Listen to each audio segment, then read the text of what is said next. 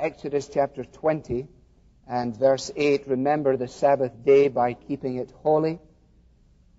Here we are at the fourth commandment, a command that, like the other 9, is clear and comprehensive.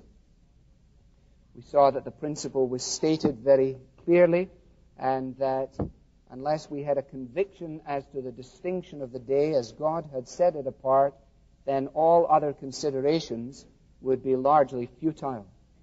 So we belabored that point, hoping that it would sink in for all of us. We then went on to recognize that God had established this pattern, and the pattern is observed in Scripture.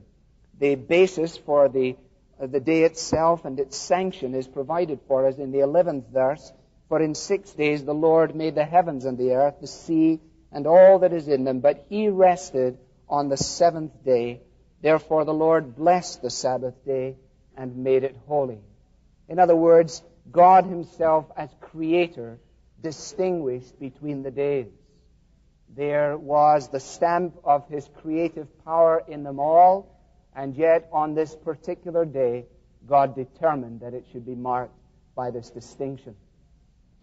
We then noticed that this was something which was not only grounded in creation, but it was also grounded in what He had done in redemption. And if you would turn to Deuteronomy chapter 5 for a moment, you find there that as God reiterates His commandments in providing this call to the Lord's Day, to the Sabbath day, beginning in verse 12 of Deuteronomy 5, He reminds His people that the holiness of this day is attached not simply to creation, but also to redemption. And in verse 15 He says, remember that you were slaves in Egypt, and that the Lord your God brought you out of there with a mighty hand and an outstretched arm. Therefore, the Lord your God has commanded you to observe the Sabbath day.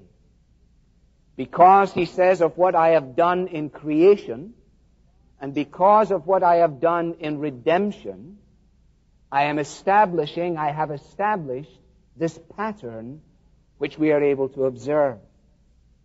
Now, the transition from the Old Testament into the New Testament, and from the 7th day of the week to the first day of the week, is grounded in this. Namely, that the redemption from Egypt is seen always in Scripture in light of what it previewed. And what the redemption from Egypt previews is the redemption which has been secured by the death and resurrection of the Lord Jesus. So much so that in the Old Testament, the 7th day memorialized not only God's rest in creation, but also the redemption of Israel. And in the New Testament, the Lord's Day memorializes the completion of the work of redemption signaled by the resurrection of Jesus. And it was this fact which marked out and gave to the first day of the week its distinctive religious significance. We might turn just to a couple of places to affirm this in our minds. In the book of Acts we find this, going somewhat randomly to Acts chapter 20. We read there in verse 7, on the first day of the week we came together to break bread. And on that occasion Paul spoke to the people.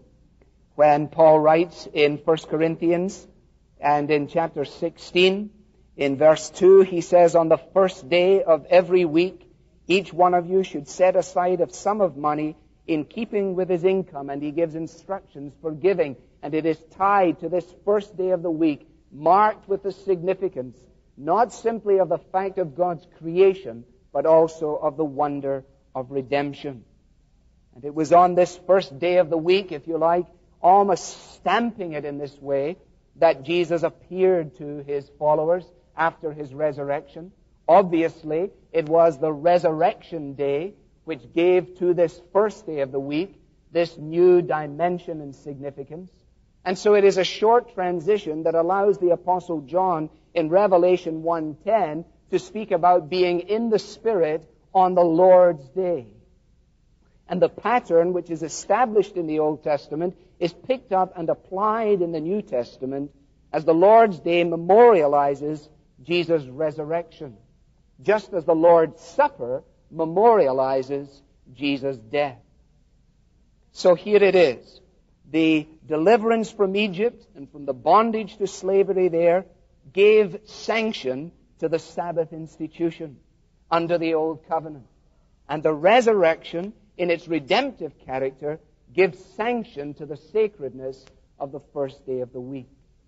So the pattern is seen not simply in looking back, but in looking forward. Redemption has three tenses to it. There is a past and a present and a future element. And so too does the observance of God's day. We look back in the past and memorialize the fact of His resurrection.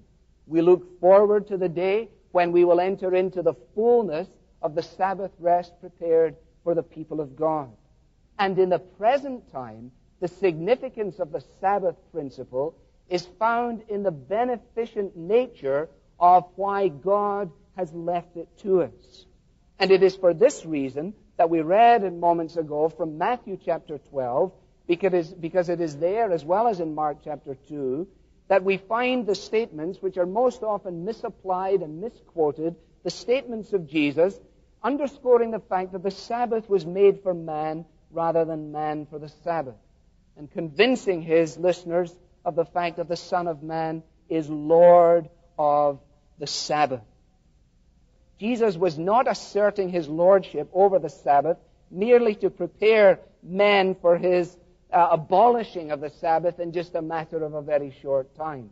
It would be a strange and uncharacteristic action on the part of Jesus, and it would be in no sense in keeping or in accord with anything else that He ever did. Christ affirmed the place of the Lord's Day. He affirmed its abiding application. He is the Lord of the Sabbath, He says, guarding it against the distortion of the Pharisees and seeking to make sure that no one deprives men of that which has been given for His good. Indeed, when Jesus says, I am Lord over the Sabbath, He is affirming the fact that He desires that men and women enter into all the benefits that the Lord's Day brings. And as Lord, He speaks His authority in regulating the abiding law of a Sabbath day. Now, I've covered a great deal in that, and I need to, because I need to come to this area of the practice of the Lord's Day being applied. The principle which is stated and the pattern which is observed, we can return to. I'm sure we will have occasion to.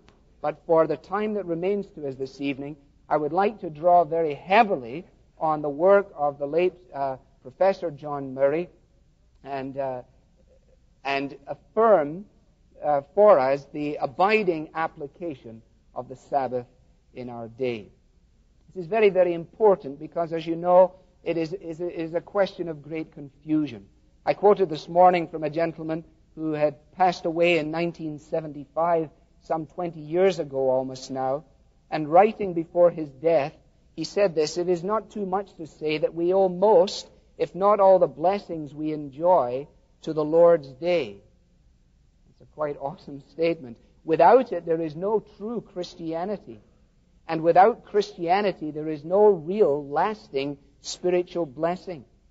That we in our generation, which is at least a generation ago, are in danger of losing this day altogether, few serious-minded men or women will dispute. In our time, the Lord's Day is not so much argued about anymore. People simply ignore it. We are living, he says, in perilous times. A mock Christianity, with its vile breed of atheism, modernism, and immorality, is the religion of the vast majority of our people. If this mock Christianity continues to advance at its present alarming rate, the time may be near when in Britain the Lord's Day as a divine institution will be nothing but a relic of history. Even now, literally millions of people turn their backs upon it and refuse to acknowledge it. Many of these are, as T.S. Eliot describes them, quote, decent, godless people, their only monument, the asphalt road and 1,000 lost golf balls. Tens of thousands of others make a formal recognition of it, not the whole of it, but of 45 or 60 minutes of it. The rest of it they claim as their own. So millions disregard it completely, which is where our culture is. And thousands regard 45 or 60 minutes of it. The rest we tend to claim as our own. So what then possible abiding significance is there in this Sabbath principle? Well, let's apply it first of all to society and to unbelievers in general. Most people, I think, would be tempted to say that there's no point in thinking of the application of the fourth commandment in relationship to a godless society. After all, our friends and our neighbors largely reject God and reject His authority. They've got no commitment to the Lord or to His Word. And so we say to ourselves, in light of that, surely it is pretty futile for us to confront our neighbors with the question of their desecration of the Lord's day. Now, the fact of the matter is that when we plead with our neighbors and our friends concerning the distinctiveness of Christianity, obviously we will have more to say than simply to plead with them the obligations of the Sabbath. It would be highly unlikely that most of us would use that as the starting point in most of our conversations. However, we daren't divorce it from our wider presentations of the gospel. I don't believe that it is wrong to urge Sabbath observance on our unbelieving friends for the following reasons, to which I'm indebted to Murray for. First of all, because we're presumably not going to say that it's wrong or futile or irrelevant to confront unbelievers with the law of God. We're not going to say that. We're not going to say that it is a futile task to confront people with God's law. Because after all, the Word of God says that it is by God's law that our unbelieving friends become conscious of their sins. And so it is going to be important for us to confront our unbelieving friends with the truth of Romans 6:23, for the wages of sin is death. And one of the things that our neighbors and friends to us say, but you know, I'm quite a good person and I haven't really done very much that is wrong. Well, one of the ways that we can ask them about how they're doing in relationship to God's standard is to say, how are you spending your Sundays? And the reason that we find ourselves unwilling to use that as a point of departure in our witnessing is grounded in the fact that there is a fallacy, namely, as we said this morning, that the fourth commandment is in a different category from all the others. This is a fallacy that we not only theoretically profess, but to which we have pragmatically succumbed. And the reason that most of us could not speak to our friends about breaking the law of God in relationship to the fourth commandment is because we are in such dreadful predicaments in relationship to it ourselves. It would be like trying to induce in someone the rightness of giving up smoking, and while we're talking to them, we have a large cigar sticking out of the corner of our mouth. You know, I think you ought to give it up sometime. I said, I don't understand. So the reason that we can't go to our friends and say, hey, what about Sundays, is because we daren't say it because any finger that we point, there are 4 or 5 pointing back at ourselves. We have no ground upon which to address the question. Also, since because by the law comes the awareness of sin, we must recognize that then sin can be made understandable in the minds of our unconverted friends when they see that this command remains in Scripture. Indeed, we actually do a great disservice to men and women, to the gospel, and actually to their eternal destiny, when we exclude Sabbath desecration from the scope of God's condemnation. Because often our friends will say, well, I'm not an adulterer and I don't steal. And so we say, okay, well, we can't talk about that. Let's find something else. Why don't we talk about the Sabbath? Also, a sustained emphasis upon the necessity of Sabbath observance is a restraining influence which prevents other kinds of multiple transgressions. And when we confront our neighbors and our friends and our unbelieving society with the rightness of the law of God, with the abiding relevance of the law of God, what we're doing is in some measure at least checking their progress into further degradation and destruction. Indeed, we could argue, and all we would do would argue, that when we gave up in this country and in Great Britain on the fourth commandment, we opened the door to a great exponential downward slide in terms of the civil realm of our government and our country, because we gave up on something that was so clearly, manifestly mandated by God. We gave up the chance to call the people, if you like, to a point of contact along the journey, and we failed to prevent them from a further slide into trespasses and a further slide into the road that leads to destruction. The other reason that we would want to hold up the abiding principle of the Sabbath for our unbelieving friends is because the observances which the Sabbath enjoins upon us are means of grace and they're channels of salvation. Simply what we're saying is that if we can urge our neighbors and our friends, even from an external perspective, to cultivate these observances, then they will come within the sound of the Word of God, right? And we know that faith comes by hearing, and hearing by the Word of God. So by calling them into Christ's way, they may come to know Christ. Fifthly, the outward observance of the Sabbath promotes public order. And it makes for the preservation of some of our most cherished rights and liberties. Unrestrained violations of the economy of God's plan from all of creation destroys peace. And if you've been watching the scenes from Moscow,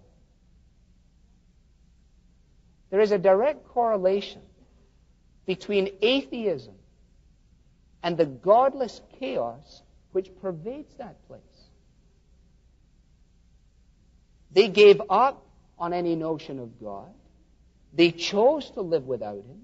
They taught generations under them that there was no God, there was no significance to the Word of God, there were no implications in the power of God, and the state of their streets tonight testifies to the heritage which they have laid over the years. And in our own country here, in giving up on that which is a creation principle, namely the Sabbath purposes of God, we introduce disintegration into the civil and social order of our nation. Think it out. Now, what about the application, not simply to society in general, but to the church and particularly to believers? Well, let's say this. Our observance of this fourth commandment is relevant, not in isolation, but is relevant in the context of the whole plan and purpose of God. Most of us know, if we have lived around any kind of Sabbatarianism at all, that observance of the Sabbath principle can so quickly become an instrument of self-righteousness. It can so easily become marked by legalism and by externalism. And it was that legalism and externalism which the Pharisees had championed and which Jesus addressed there in our reading in Matthew chapter 12. You may want to turn to it just once again as I mention it. These Pharisees were experts at keeping the outside of the cup clean, remember Jesus said, when the inside they allowed to be dirty. They were, he said, like whited sepulchres. On the outside they were fairly impressive, but in the inside they were full of dead men's bones. They had made the commands of God, rather than them being the paths of joy and of liberty, they had made them burdensome, they had added to them, and they had destroyed the enjoyment potential in them for so many who sought to be obedient. And so Jesus is making it clear here in this section in Matthew 12 that there are certain works which Jesus defended as happening on the Lord's day. And this is a quite interesting context. For example, he says that in verses 3 and 4, there are works of necessity which are countenanced on the Sabbath. They're saying, you shouldn't be eating this corn and eating them. And he says, haven't you read what David did when he and his companions were hungry? He entered the house of God, and he and his companions ate the consecrated bread, which was not lawful for them to do, but only for the priests. He says, you think my disciples are breaking the law because they're rubbing corn between their hands and eating it because they're hungry? He says, don't you remember the story in the Old Testament where David was eating the communion bread? In verse 5. Or haven't you read in the law that on the Sabbath the priests in the temple desecrate the day and yet are innocent? What does that mean? Well, it is the explanation as to what is happening when in the role of pastor and teacher and pastors, we serve the people of God in the context of worship here. People say, well then, aren't you breaking the Sabbath yourselves? Aren't you breaking the Sabbath that you're upholding? No. Not in the ultimate sense, insofar as works of piety, such as that which was carried on by the priests, were countenanced in the temple. And in verse 11, he points out that works of mercy are also defended within the framework of the Lord's day. What he was addressing and rebutting and defending his disciples against was censoriousness, or if you like, the kind of sophistry which these Pharisees were using, taking their rabbinical teaching and their traditions and perverting the Sabbath institution. And by doing so, they had transformed it into an instrument of oppression and into an instrument of hypocrisy. So they were hypocrites, and they had made it something that it wasn't. And so Jesus says, in works of mercy, in works of necessity, and in works of piety, we still maintain the principle which God has established from all creation. So we need to understand that the Sabbath commandment must never be isolated from God's law in its entirety, nor from the gospel in regenerating and in redeeming grace. At the same time, we need to realize that the relevance of the Sabbath is tied up with the fact that it is a positive requirement. It is a positive requirement. Most of our reactions to the notion of the Sabbath are because we believe it to be negative. Now, there is no question that many have spoken of the Sabbath simply in those terms, and there is a danger of negativism in the weariness of a kind of soulless inactivity. But as we tried to say this morning to understand, the rest of the Sabbath isn't idleness.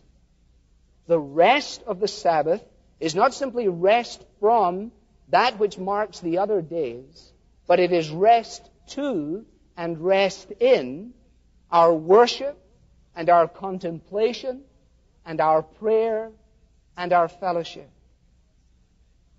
When God's people understand this, then they will not see the services of the Lord's day as intrusions upon their day of rest, but they will go home and close their door and thank God that since the purpose of the Sabbath is for worship and for edification and for fellowship and for rest and for contemplation, they will thank God that they have been made part of a church family that has given itself to make sure that the people of God will be able to spend their Sabbaths with the greatest profit. For one day, when we get to heaven, and we enjoy in all of eternity the worship and the love and the praise and the adoration, we may just recall an evening communion service when somehow our hearts were lifted up within us.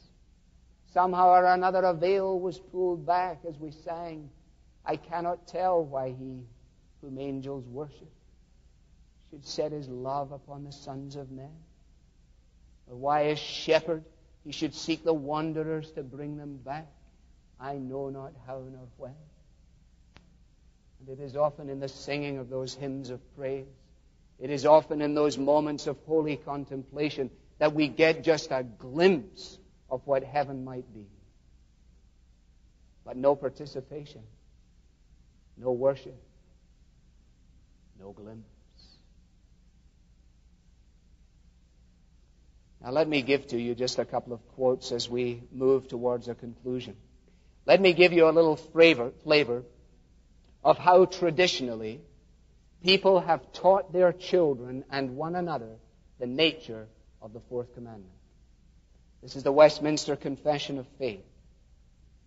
Speaking as to the nature of the Sabbath, it reads as follows. This Sabbath is then kept holy unto the Lord, when men, after a due preparing of their hearts and ordering of their common affairs beforehand, do not only observe an holy rest all the day from their own works, words, and thoughts about their worldly employments and recreations, but are also taken up the whole time in the public and private exercises of his worship and in the duties of necessity and mercy.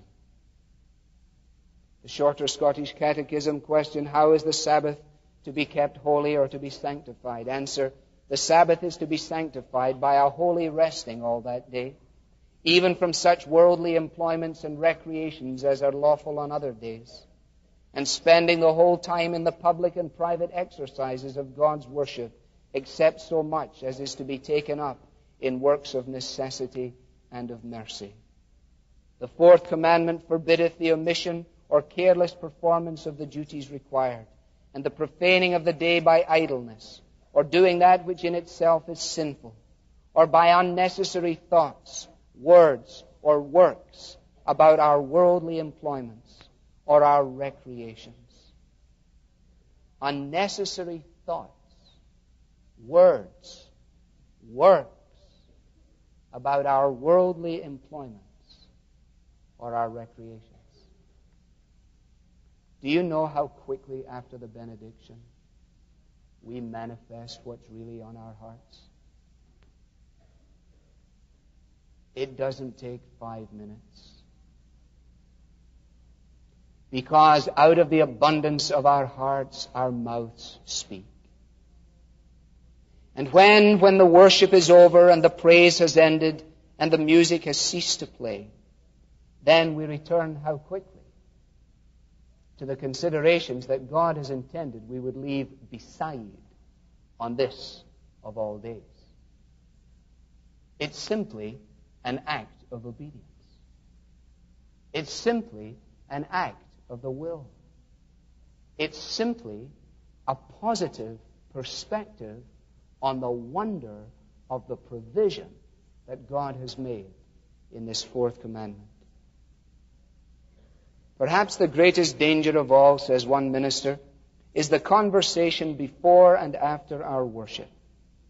Some talk of politics and of business, some of family circumstances, some of their cars or houses, some of the weather, and some of their neighbor. Such conversation is sure to bring a blight upon the soul. If we want to profit from public worship, let Christ be our one glorious theme before and after it. Let us talk about Him, even if we do not have much to say. Why would that close down many of our conversations?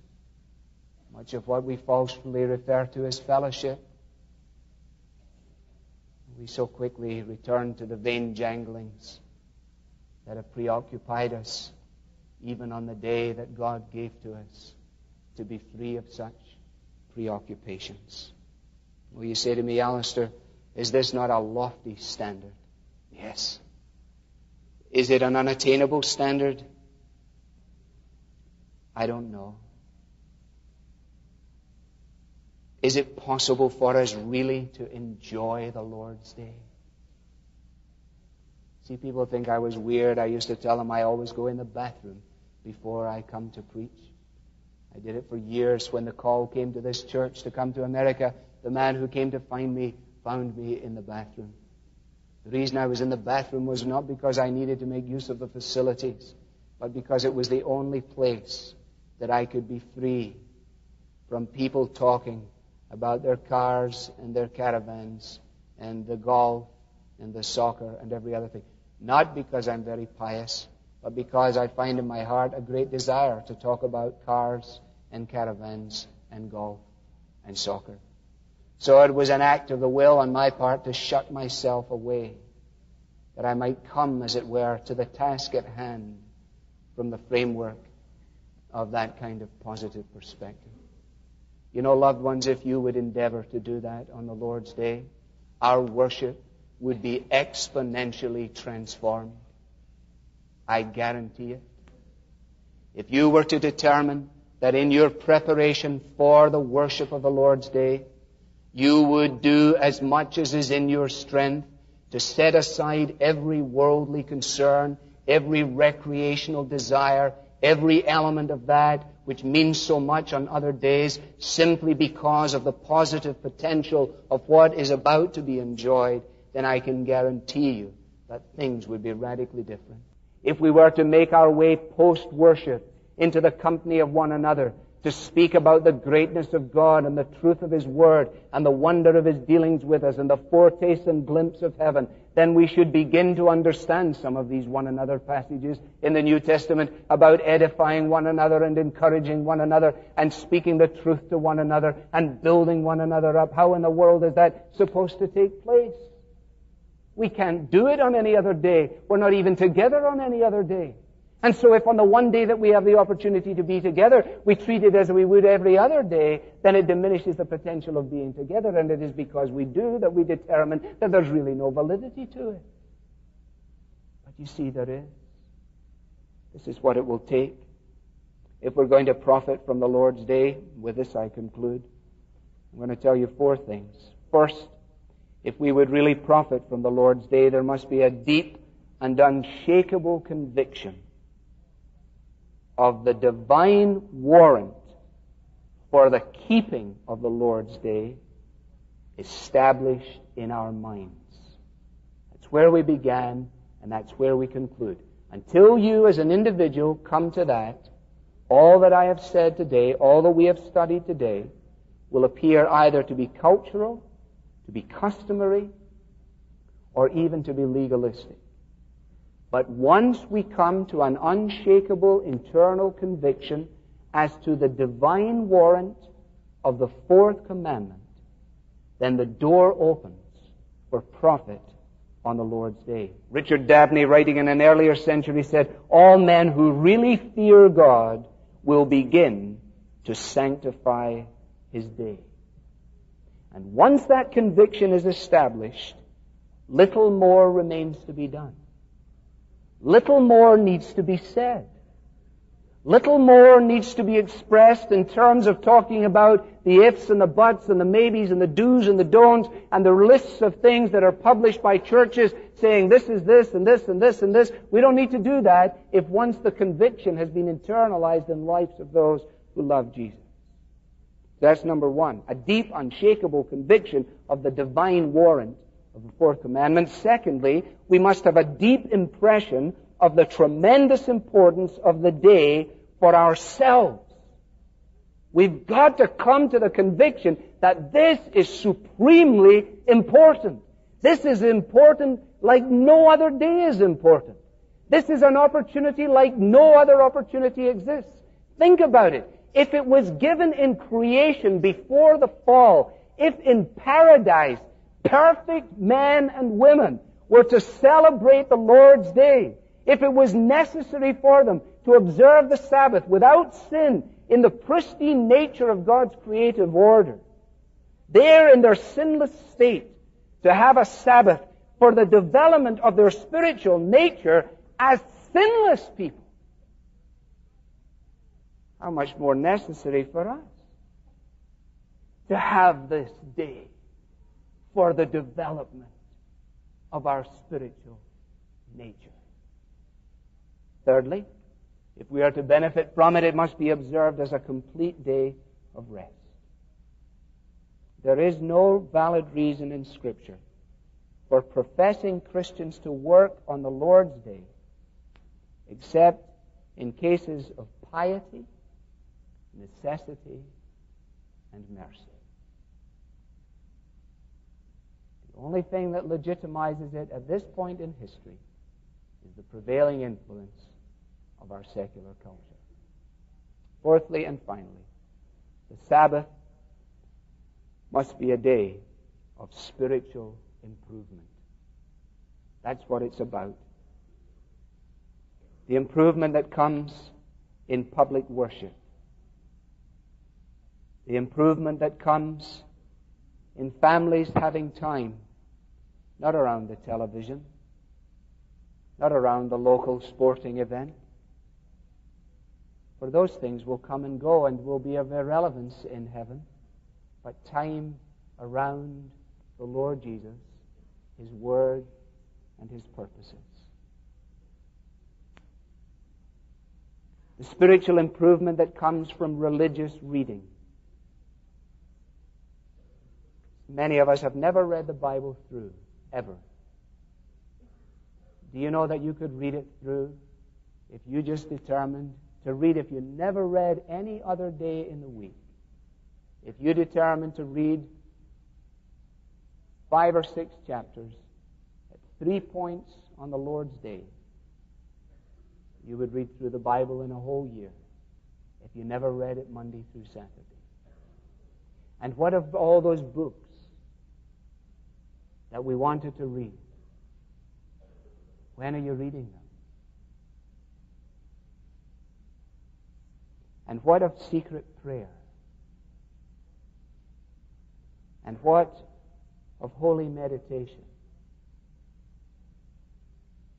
And what of anticipating the fact that one day the silver cord will break and in an instant we will be in the presence of Christ? Isaiah chapter 58.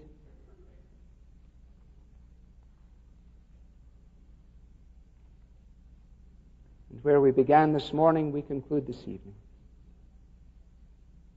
If you keep your feet from breaking the Sabbath and from doing as you please on my holy day, if you call the Sabbath a delight and the Lord's holy day honorable, and if you honor it by not going your own way and not doing as you please or speaking idle words, then you will find your joy in the Lord.